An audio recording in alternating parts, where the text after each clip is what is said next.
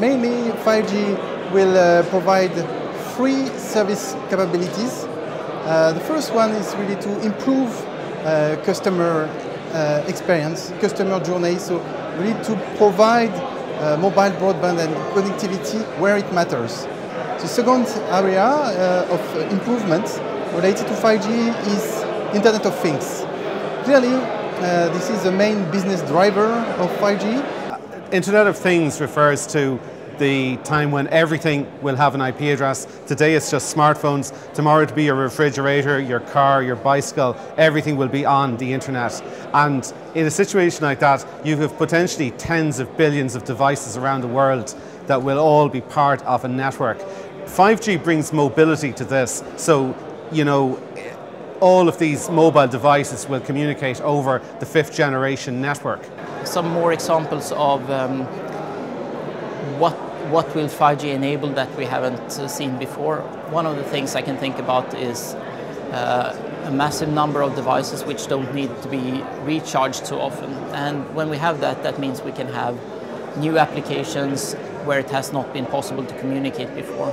We see some of the examples already popping up inside homes where you can have automation, you can measure temperatures and things like that in the house and get that data onto your smartphone to control and have a more comfortable life inside your home.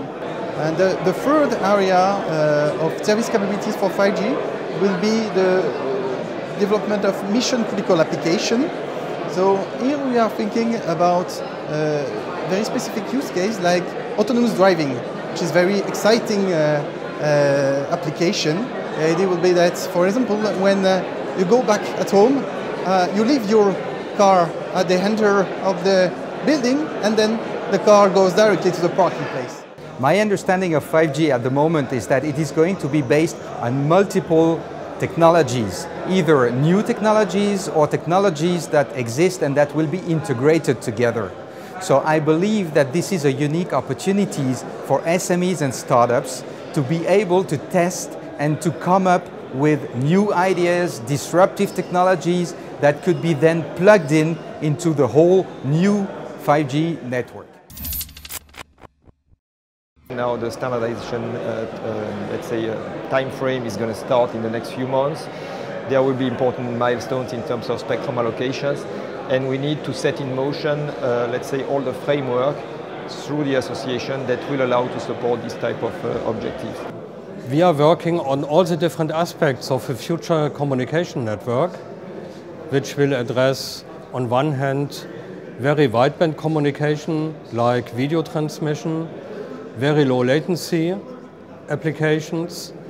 We are looking for vertical sectors to support many different other industries.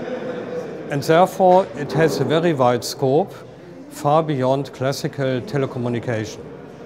We believe that broadcast technology should be incorporated into the network to prevent over-dimensioning of the network, to accommodate peak traffic conditions.